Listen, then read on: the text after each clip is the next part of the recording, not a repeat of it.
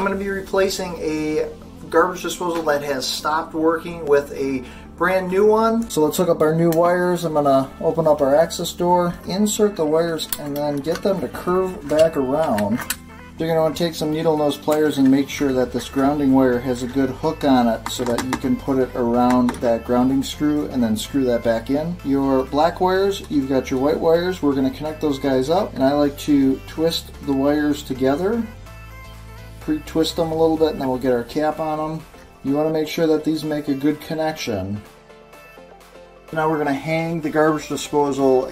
And then once I've got that on there, I can just continue turning it until you'll hear it lock into place. I've got my dishwasher pipe. I'm going to go ahead and connect both of these back up. And at this point, you also want to check for any leaks down below. I'm just going around and removing all that excess putty.